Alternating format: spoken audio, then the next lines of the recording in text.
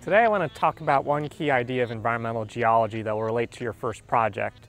We want to analyze a system, whether it's simple or complex, and then figure out how that system works over time, whether that's a small time scale or a large time scale, and then analyze that system based on the behavior of just one person making a change, or whether we can get a million or billion people to make a change related to that system. When we think of humans and their lifespan, we go cradle to grave, which is why we're standing here in a cemetery. And that often affects our concept of a lifespan, but products also have a lifespan, and we define that by cradle to grave. And we're going to look at the different energy inputs that go into each part of a product's life cycle. Of the three parts of the product life cycle, most of the energy is actually used when it's created. Mining, farming, and transportation of these raw materials, as well as the energy to refine these raw materials, is where most energy is expended, including the energy to manufacture and assemble and ship the final product. During the product use, minimal energy may be expended except items that require additional inputs like electricity, gas, disposable components, or cleaning. Finally, at the grave, additional energy is also used, mostly to send it to the landfill in North Carolina, but also in recycling to convert it back into raw materials once again. First focus of your first project is identifying the resources used from cradle to grave. But what makes us get rid of some of our products right away while we keep others for decades? The other focus of the product lifecycle we want to look at is how fast that lifecycle plays out. So we want to look at its timeline, or what we call its residence time. So often we get rid of products well before they need to go to the grave, before they're worn out. As an example of that concept, I have two water bottles with me today. I have a spring water bottle whose residence time or timeline could be measured in minutes. I buy it, I use it, and it goes to the grave. I get rid of it. With a reusable water bottle, I could probably use this for a decade before it wears out. So its residence time could be very long, even though both products do the same thing.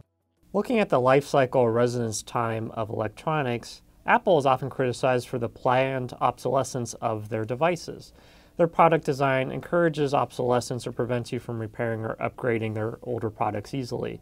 For example, a broken screen or dead battery encourages you to purchase a new device. As another example of obsolescence, I brought with me an alarm clock, which was manufactured in March 2001.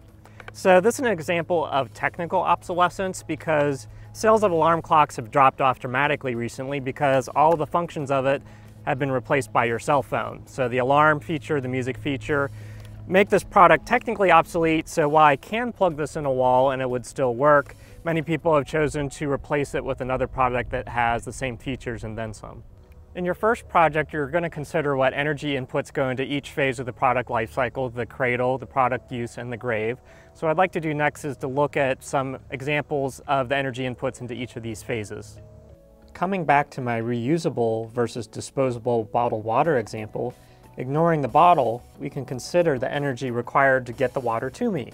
A lot of energy is used to ship water in a truck from somewhere else. For my spring water bottle example, in this case Crystal Spring, Florida, versus a local tap source for my reusable bottle. Coming back to my alarm clock example, it uses a lot more electricity during its use, but often these alarm clocks are kept for 10 or 20 years. While my phone may use less electricity, but in America we replace our cell phones every year and a half on average.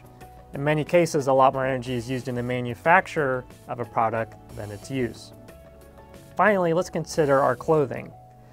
Just as much energy may be used in doing laundry as in the manufacture of your clothing.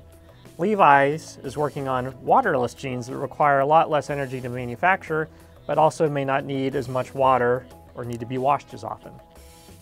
Finally, we have to consider how these product life cycles play out over global populations. If 100 million more people get a car or a cell phone, we have to take into account that small changes in the product life cycle can have large global impacts.